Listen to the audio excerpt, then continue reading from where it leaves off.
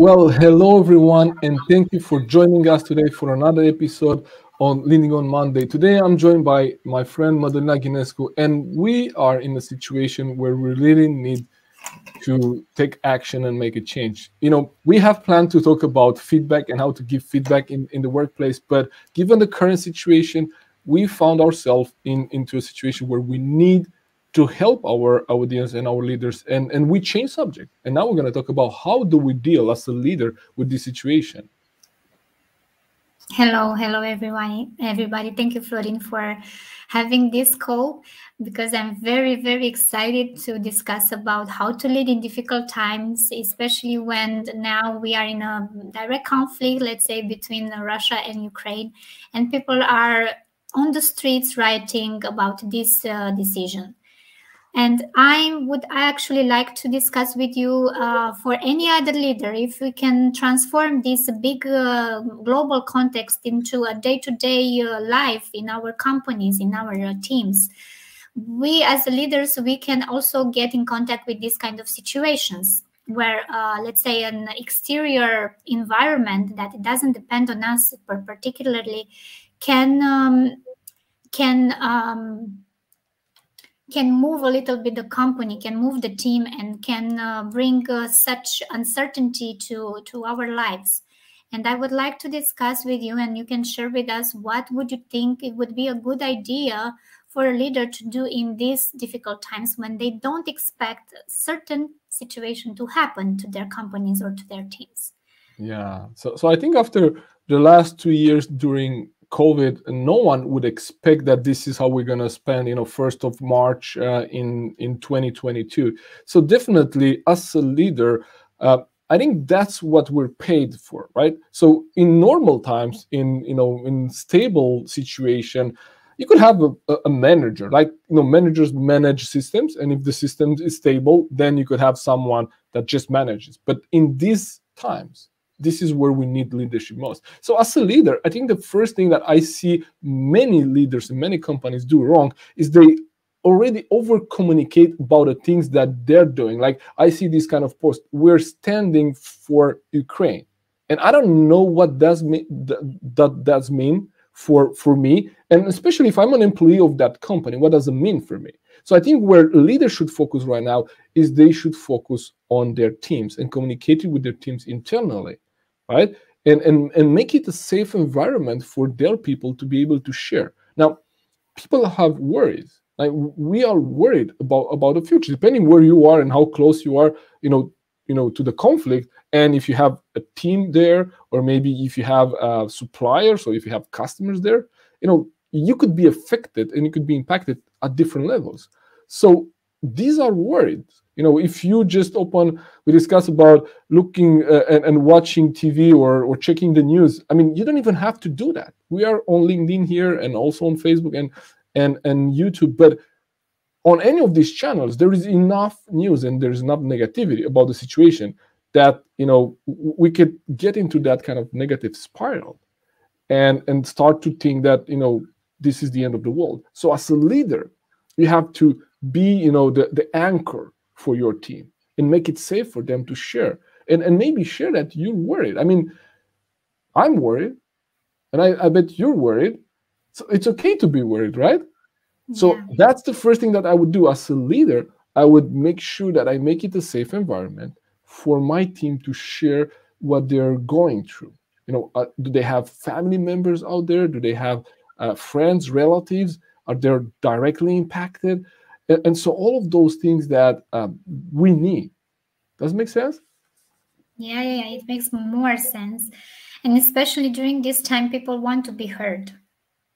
Absolutely. About the struggles. And this actually gives a little bit more humanity to the whole situation. Okay, I'm going through this. I have family there. I might have colleagues there. I definitely have some colleagues in Ukraine. I can tell you that, but everybody's worried about what the situation would be. And I think that, as you said, for the leader to be an anchor in this kind of situation, I think the leader should or must not be taken over by the emotions. He should be, or they should be, very, let's say, very solid in a solid ground with their own feet. Okay, we are going through this situation. This is something new to us. We have prepared for this moment for our whole lives. And actually, the moment of conflict or the difficult times is where the best leaders come in front. If you are a good leader, you will be, let's say, it will show. It will show on the thing you do and everything that your team is going through. If you're a bad leader, that will be shown, because you cannot lead people through difficult times if you are a bad leader. Let's say more wrong things will go on in that team if you're a bad leader. So because of that, about this topic we already discussed a few weeks ago.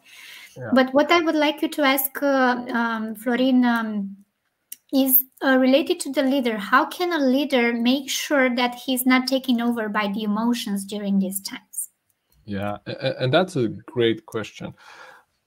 I think, it takes a level of vulnerability for you as a leader. So I would not expect anyone to just be there and say, deny the reality, because we really need to have an honest conversation. This is one of the other things that I will like, this is what I advise leaders that I coach, but also what I would do if I would be in this situation with my team. Like, I would like us to have an honest conversation, say, hey, we have team out there and we've been in touch with them. This is the situation. This might happen, or this might happen, right? You also want to talk about, what could go wrong from there, but also keep a positive, mindset, because, at the end of the day, sooner or later, this will be over too. Like, we don't want this to go longer than it's already, has gone. But at the end of the day, let's focus on what we can control, right? We cannot control what happens there, right? What we could do, we can control our reaction to what happens there. So when you, as a leader, you let yourself to be taken over by the emotion, then who your people will have to look up to. They look up to you. And if they don't see some optimism in there, if they don't see that you have a solid ground, that you're anchored in the reality, and then you have some, at least believe that you could do something from here and you could lead us as a team out of the situation, then what can I do, right? Where do I go for this certainty? I need some certainty. I need some optimism. So as a leader, we have to kind of balance this, being realistic about the situation, being honest about where we're at, about, do we have suppliers there? Do we have customers? Maybe, a big part of our income comes from customers in Russia or in Ukraine. What do we do now? What's the risk?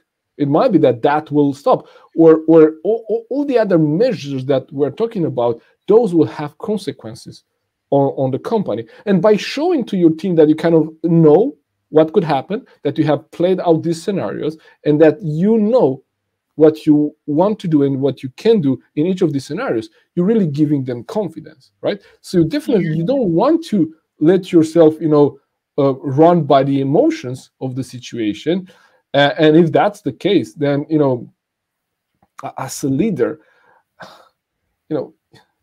you're almost the only source of hope for your team.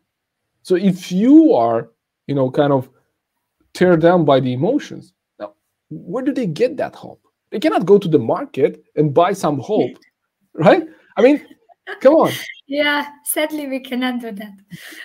So as you just said, in times like this, leaders get to the surface. So if you might not be the best person to really well communicate this, or maybe you might not be the best person to hold that kind of speech for your team and create that environment. Maybe you have someone on your team which is really good at doing that. Maybe you have an informal leader, that has a really good connection with your team, and maybe get some help from that person and try to kind of stabilize the situation. Because emotions, that's one of the biggest dangers that we actually face right now. Is it's fear, right? Because of what we see on social media, and you don't have to turn on your TV to see a lot of images that what happens, and you see the stories of people having to run away. all of these things create fear. And in the state of fear, we're not able to judge correctly, right? So Yeah. you as a leader, you really need to be grounded into something and believe that what we stand for, this will prevail whatever we face. So definitely it's a challenging time for so many leaders. And actually, by the way, that's why we change our next show on Wednesdays, because we had this series of Leadership for the Now where we interview leaders in different aspects of leadership. And so we figure out that all of that might be a really good inspiration for people. I don't think leaders at this time need that. What they need is some practical things that we could help them with, right? So over the next few weeks, depending on how long the situation will be that way, we're going to cover only about how to deal through this kind of crisis, how to lead in difficult times, and both on our Mondays, on our Wednesdays shows as well. So that's what we try to do to actually help leaders to navigate through this. Mm-hmm.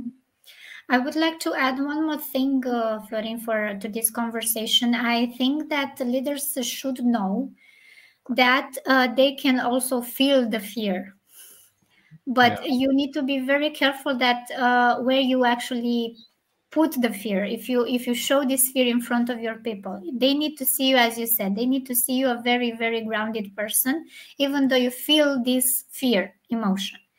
And I might have one solution for that. It's okay for you to just sit down somewhere else where that nobody else sees you, and to just feel that fear and to try to remove or to take out all your emotions that you have at the moment. And another aspect on this one, you need to remember that in the time of need, in crisis, you as a leader, even though you do everything you can to make sure everybody is fine, at the end of the line, you will still be blamed for something that you didn't do. And you need to know that this happens to any leader, especially in difficult times. Even though you do everything you can to make sure everything will be all right, somebody at some point will say, yeah, but you didn't do that. You weren't a good leader because you didn't do that. You didn't talk to that person. You didn't go to, 200 miles away from here to help one family. Why didn't you go there? Yeah, because I was needed here. So we need to let leaders know about this. No matter what you do, you will still get a negative feedback from people. But that's up to them, and it's about them, it's about you. You need to, by the end of the day, you need to make sure that you did whatever you could have done in that situation. And I would like to ask you something else, Florin, for our next question related to this. What can we do in this situation if we get, let's say, a negative feedback from people that even though in time of crisis we cannot divide ourselves, multiply ourselves to be at the same place at the same time in multiple places at the same time? How can we deal with this kind of criticism from other people? We really want to be the best we can, but still we cannot please everybody. What can we do? So that's a great question, because what we see right now, many of the reactions people have on social media, especially on LinkedIn, because that's where my attention is right now. It's about, why don't leaders do this? Why don't we, take off, Russia from the payment system? And all these actions have consequences, right? All these actions have consequences, and this ties back to what we discussed in one of the other episodes, before, is maybe as a team member on my team, or as a simple citizen, I don't see the whole picture. I don't get the whole picture. I don't get the implication of the measure that I'm asking my leader to do. So on one side, I might want to ask some questions. I might want to say, well, okay, so what will stop us in doing this? And then the leader could give you the clarification. Well, if we do that, we might need to, maybe reduce our salaries by 20% for the next X months. Are you up to that? Right? Because that might be one of the consequences of what you're asked to do. So on one side, as a leader, we're going to always have criticism and we'll all have critics, but we didn't do that, or we did that too early or too late. If you look at Sweden's reaction or dealing with the Corona crisis, right? What happened is that at the beginning we had an approach which was different than most of the world, and then later on we have been said, well, you didn't apply too many restrictive measures, and that's why you had a higher death toll or higher number of cases. And so whatever we did was not good enough, right? People like the freedom, because Sweden was never kind of officially closed down. You never were forced to stay inside. But now they blame that, well, okay, yeah, but that had the price. Of course it had a price, and it always have a price, right? But I think one of the worst things leader could do in this moment is do nothing. Like if we just wait and see, then that's the worst thing you can do. Because think about that. Even though, let's say, in the best of scenarios, this is over tomorrow, right?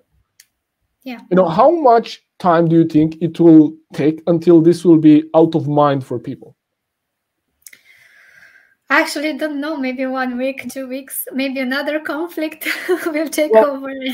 Even if we don't have another conflict, I think we're gonna, because think about that. People get back to their homes now. So people that had to flee, right? Now they get back.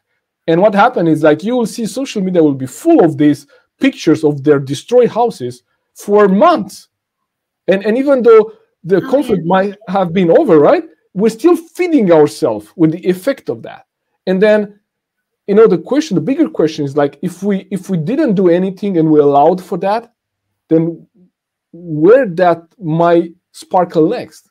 Who is next, right? So I don't know what you're thinking as a leader from where you're at, but from my experience, we need to take action, because I don't know if there was any time during COVID where we heard, well, I think we acted too soon. If we look back at 2 years now, the experience with COVID, I always heard about leaders, well, I think we should have closed the borders earlier. I think we should have, isolated people earlier. I think we should have taken this serious earlier. I very seldom heard that we acted too late. So in this situation, as a leader, probably, even though you will get criticism anyway, the best thing to do is to do something. And this is one of the things that I also advise, tell them what you're doing. Tell your team what you're doing to secure the future of the company. Tell them that you're going to be able to work out their salaries. Tell them that they're going to have a job, right? Tell them what you're doing to protect yourself and maybe your family, right? All of those things, because you're a source of inspiration. You're a role model, and people tend to do what people see. So if my leader doesn't do anything or sits and waits, that I'm tending to do the same. Now I'm not even calling my clients because I don't know what's going to happen. So whatever you do as a leader will be modeled in the organization. Does it make sense? Yeah, it makes sense. I actually have one example here, especially about what you said. Show the people what you're doing, because they might not know that what you're doing, and they would think that you are doing nothing if they don't see anything from you. And I actually have an example with myself. I took a post from Facebook. I didn't post in a while because I moved my activity on LinkedIn. And people were asking me, oh, I didn't see anything from you in the past, I don't know, 2-3 months, something like that. I thought you stopped your activity. I thought you didn't do anything else. You just gave up on this. I said, no, I'm doing even more on LinkedIn instead of Facebook. But because people didn't see my activity, they thought I was doing nothing. And this is what we usually deal with when we are discussing with leaders, and when we are leaders ourselves. If you don't know what the leader is doing, you can assume anything that you want to assume. You can think, okay, he's doing nothing. He doesn't say anything. He doesn't care about us. He doesn't care about me. He just sits there and wait. He just gets his salary and that's it. Yeah. But when you actually have a conversation with the leader, you might find out that he's doing more than you think or more than you know, because he's not showing you what he does. So I think one advice for the leaders would be, talk to them, talk to your people, let them know, even though you're doing anything in background, just let them know what you're doing, because if you leave it like that, they will fill up with all the thoughts they have. So instead of leaving them the option to fill with any crap, sorry, any any negativity that they can think about, you can just say, okay, this is what I'm doing, this is how it impacts us, and this is what my strategy for us to continue our journey. Especially when you said that we need to make sure that life still goes on, even when we are in a difficult times. This will stop at some point. We need to make sure that when it stops, it doesn't bring another chaos afterwards. And we also need to think about how the leaders can let the people know about what they're doing. So what is your suggestion on this one, Florin? How, if I'm a leader, if I'm doing things in the background and people don't see me yet, what would be the best solution for me to let my actions be known to people? Yeah, so that's a wonderful question, and I think this goes back to what I shared in the beginning when I said that I see so many companies, communicating on social media and stating their position, right? And I don't know, I haven't never seen any company stating their position. We are against Ukraine, right? So we assume that any privately owned company should be with Ukraine, right? So that's almost like you don't need to tell us that, because if you're not with Ukraine, something is wrong with you, and there is some values are broken there, right? So I think what leaders do now is they focus on communicating this outwardly with their clients or the world, but they maybe do not communicate enough with their teams. So if you now if you are in the office, then maybe gather your people around the table and have that conversation. Hey, here is what we're doing, right? Here is what we're trying to do. Because one of the things that we see now most criticized is that leaders do nothing, right? This is what we hear now from all sides. It says, I don't see any reaction from NATO. I don't see any reaction from European Union. Why is that? This is what people ask, right? Why are we not doing anything? But they're probably doing stuff, but we don't know about them. So if you are a leader and you lead a team, then you definitely want to make sure that you communicate with your team more often and on a daily basis on what's going on, right? And maybe communicate with your customers as well, right? But unless you have customers in that area, or you serve and you have supplier from there, I'm not really too affected as a customer, but as a team member, I'm definitely worried about my salary, about my job, and about if I'm going to have a job tomorrow. So I definitely as a leader want to share that with my team, and this is also the moment where for example, what I'm doing, right? I just open up my calendar and I offer free coaching to any leader that has a team in Ukraine, or has operations there, or just they fall into the category that we're speaking about right now. They don't have neither of those, but they don't know how to communicate with their team. They have words. Maybe they haven't been through this situation. Maybe they're a new leader and they don't know how to deal with this situation with their team, and they need some a thinking partner. They need someone from the outside to kind of share some best practices, or Florin, this is my situation, how do I apply these tips? So if that's your situation, I just open up my calendar and there will be a link in the comments that you could actually click on and just book a time with me, like 30-minute slots through even today and if not tomorrow, for me just to be there for people. So this is something that I do, and I bet many of our viewers, and probably even you didn't know about that, right? Because I maybe didn't communicate it enough. Yes. So exactly. That's exactly what we need to do. Communicate more about what we're doing. And I think the last thing that as a leader we need to do is to give hope to our people. Because in these moments, if you as a leader are hopeless, think about if the Ukrainian president would have been hopeless. Where would people get hope from? Now they get hope from having supporters around the world, right? People are out in the streets and showing support, right? The companies are taking measures, they're showing support, and so. But in the place of work, Like in your company, in your community, in your family, you are the leader, right? And people look up to you to see, well, Madalina, what are you doing in your workplace, right? Florin, what are you doing in your workplace for us? And that's where you have to. You mentioned something very important. You said, if in this time, because this is more a psychological, conflict and situation than it's a physical. Many of us are far enough from the situation, so we're not physically in danger, right? But Yes. because we feed our mind with those kind of images and those kind of situations, what happens is that we tend to believe that this is going to come tomorrow at my door. And so as a leader, I really need to help my team reframe this, right? Like in the bigger schemes of things, right? This will be over too. Like it might take 3 months, 6 months, 1 year. I don't know. God forbid. I think it should end today. But still, even if it takes longer than that, there will be some sacrifices we need to make. But we're gonna survive, right? So unless we have something to survive for, to fight for after this conflict, then we tend to believe, well, this is the end. But it's not the end. And you as a leader, you really need to make sure that you're able to reframe that for your team and help them to make that mindset shift and look at this. Well, okay, this is what it is, this is going on.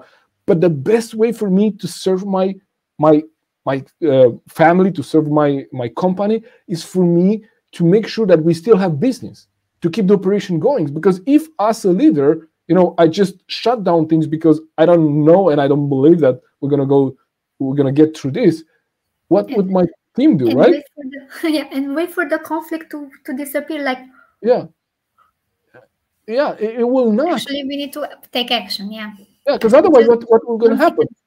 Yeah, we don't have salaries, right? How do we pay salaries? Like I don't know. I mean, after just getting out of COVID, I bet many companies do not have a huge buffer just to pay salaries for 6 months with zero income, right? So the best way to serve your people is to actually make sure that you refocus them on the conversation that needs to happen and refocus them on what's the bigger vision, right? So we might be now in a difficult situation, but this shall end too. This shall pass too. So when that happens, this is what we're going to do. This is the goals. These are the plans that we're working on. And so that's, I think, what leaders should do in today's world. Yes, I think you're very right. And I would like to add one more thing to this. The leaders must have the solution-based mentality. Even though we are focusing on, we are now in difficult times when the fear is all around us and the worry is all around us, the leaders need to take action on the situation, not on the fear. So this is in all the history, this is what already happened. Leaders, good leaders, the great leaders were people who took action in the difficult times, and they were focusing on solutions and not on, okay, I need to blame this, I need to blame that country, I need to blame that leader, the government is wrong, the queen is wrong, things like that. So the advice for the leaders would be to look for a solution, talk to your teams, find solutions together, share with them the big picture, because they don't know what you know. They don't see from where you are standing. So they need to have the vision from you. And what else? What other advice have an advice for them? No, I think you nailed it. I think you nail it. That's actually what we need to do. Stay in the big picture and make sure that we keep focusing on the goal. Because I think this is the key. As long as, I'm guilty of that. My wife tells me, you're checking the, not the news, but the news on LinkedIn too often. Like, because I'm looking for a positive news, right? When Elon Musk said, yeah, I'm going to give you satellite communication in Ukraine. Well, I was happy. I was cheering for it, right? So I'm looking for those. But while I'm looking for those, I'm not able to focus on my, longer term vision and my goal. So I think this is a psychological game. This is a psychological, competition, if you like, or war race, if you like.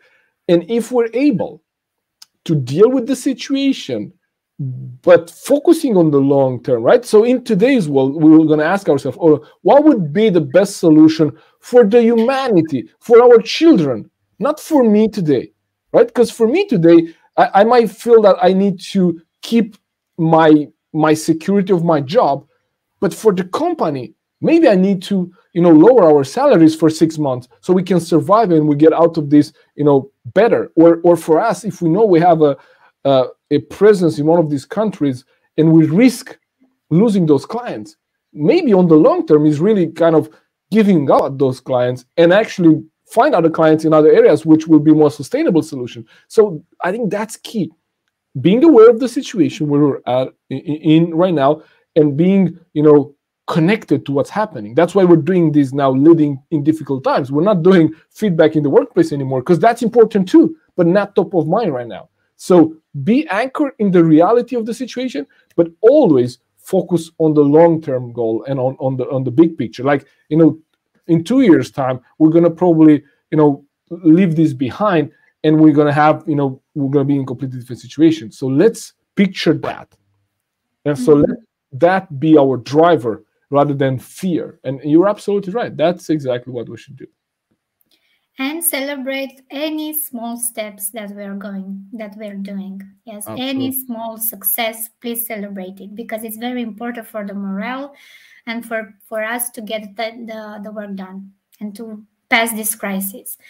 Florin, what would you like to focus for our next topic? What would you like leaders to know about about leading in difficult times? Yeah, I think we're gonna get into a little bit more deeper conversation into how, we need to really define reality, right? We need to define what we're dealing with, because for now it's still, there are many things that we look at, we don't really know what this means for our team. So we're going to look at how to define reality, and also, how to shift between the details of the day and the big picture. I think this is where we really need to focus on more. Like, now, okay, what this means for us as a team, right? And we're going to look at some strategies that leaders can apply to really get clarity on what does it mean for us as a team, right?